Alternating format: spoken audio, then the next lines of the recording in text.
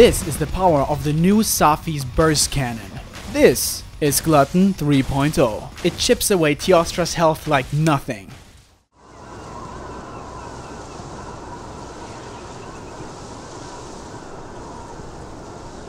What's up guys, Chris here and welcome to another very exciting video. This is the first Safi build spotlight video. I will be sharing two optimal damage builds that are comfy at the same time. One is going to be the budget build for everyone that has only the basic decorations, and the other one is how it can look like if you have all of the double decorations as well. So no matter how much you're playing this game, you should be able to build something. Let's take a look at the pro build with the max decorations first. Critical at level 7 gets us to 55% affinity. Guard 5 gives us the perfect defense with our shield on the heavy bowgun.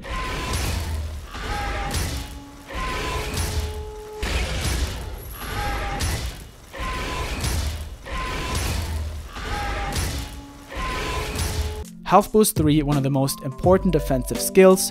Free element ammo up for more capacity. Critical boost, weakness exploit, divine blessing. Also another defensive skill, so as you guys can see, this is super tanky but offensive at the same time. Spread power shots up, level 2, for more spread damage. Stamina surge comes with it, piercing shots comes with it, and peak performance as well. And lastly, fortify level 1, so we can use this one also in guiding lands. In the mantles, attack and slugger. Now, many of you might have used the Glutton 3.0 or 2.0 builds in the past. The big advantage with this build that I made is that we can for the first time make use of true spare shot up, the Nagakuga bonus skill. See, the Nagakuga armor parts don't particularly have great skills, but because we can now use one Nagakuga essence as awakened ability, we only have to use 2 of those Naga parts anymore, allowing us to get a lot of good skills at the same time using True Spare Shot Up. True Spare Shot Up gives us a 30% chance of recovering one shot that we're using, compared to the normal Spare Shot skill that only gave us 20%. Also, we're using Recoil Suppressor that is super OP as well, because now we don't have to use the Recoil custom mod anymore, allowing us to go for one more close range up compared to the previous Glutton build. Slot Upgrade 3, which is really great. You cannot stack those slot upgrades, but one is sometimes good if you need it just to get on that specific skill, and here it allows us to have spread shot level 2 instead of level 1, so really worth it.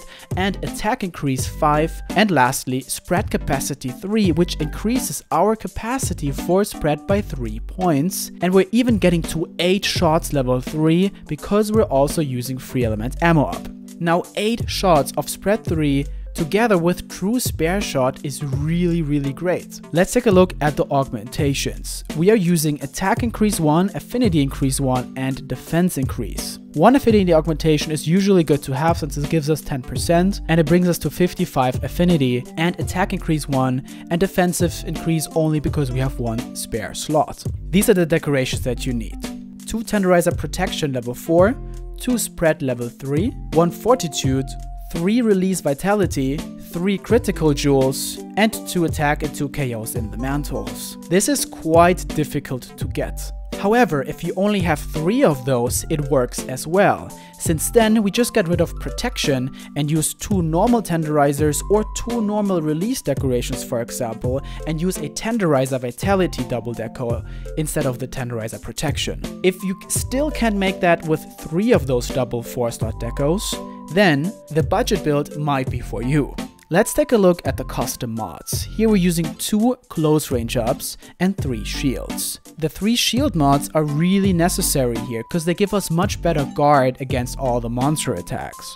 Magi did a lot of testing with those shield mods and found out that 3 really is the best setup, because it also gives you lower knockback, you take less damage, and so on. To sum it up, we only have one real disadvantage compared to the Stygian Cenogre, and that is the special ammo Wyvern Heart, which makes it a little bit slower for us to tenderize monsters' body parts. Wyvern Sniper on the Stygian Cenogre heavy bowgun is a tad faster if you're using it to tenderize. On top of that, the Stygian Cenogre comes with a little bit more base raw attack. However, here, because we can use this one close range up mod, and we also have true spare shot up at the same time, and it comes with way more comfy skills like protection and health boost plus 3, this Safi build is definitely a tad ahead of the Stygian one. And this makes me quite happy because it gives you a reason to farm those builds, right, and to farm Safi. On top of that, this heavy bowgun looks really cool. Here you can see this build in action, absolutely destroying Silver Rathalos.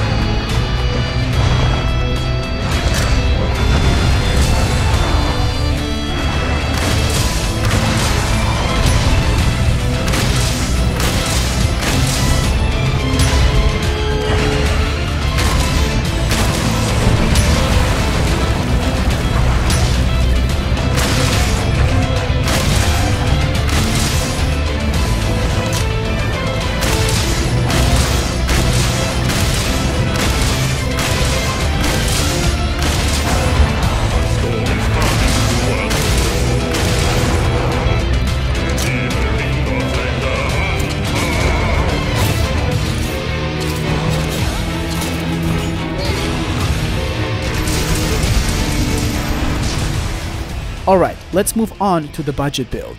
First, let's take a look at the decorations to see if you guys can make that. Here, you're going to need 2 Iron Wall Jewels plus 4, 2 Spread level 3 again, 1 normal Iron Wall, 1 Tenderizer, 1 Vitality, 1 Fortitude, 1 Expert Jewel plus 4, which everybody has, 1 Release level 3, and 3 Critical Jewels. Lastly, I have 2 protections in my mantle. Now, this build is almost as good as the Pro version. The only difference here is that you have Divine Blessing only active on level 3 if you have the mantle on, otherwise it's on level 1. And the other difference is this one does come with the Razor Sharp Spare Shot charm, so we are not using 3-piece Nargacuga and thus don't get true Spare Shot up, so instead of 30% recovery chance for the spread shots, we only have 20%, which is still good. But most importantly, this is a lot easier to make. Now, in terms of the awakened abilities, this is slightly different. Here, we're not using Nargacuga Essence, of course, and instead using 1 attack increase 5. So just swap that Nargacuga Essence with 1 attack 5, and you're going to have a little bit more attack as opposed to the Pro build, but of course losing that 10% and losing a little bit of Divine Blessing. So as you can see, there's not really a big difference, but this one is a lot easier to make. Alright, I hope you guys can make one of those 2 builds. It took me a while to get this video done since I wanted to make sure I really do some research and find the best one that we can currently make. Let me know which Safi build video you want me to make next in the comments down below. I'm gonna read all the comments. And lastly, I want to show you some kick-ass gameplay from Viceroy against Velkhana. This set is really crazy.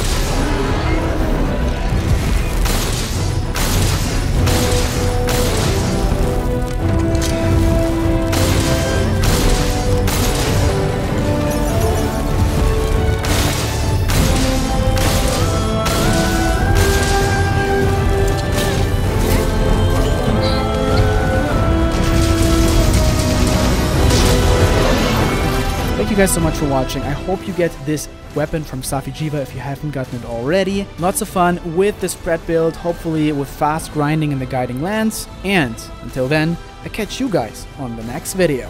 Peace! Oh, by the way, stay tuned guys, since more of those weapon builds are coming on the channel.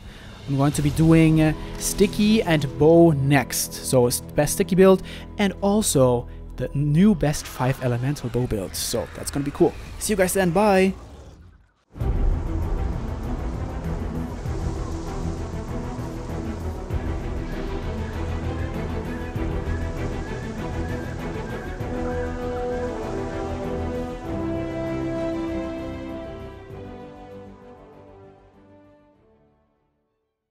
By the way, that was Photoshop. Haha, gotcha!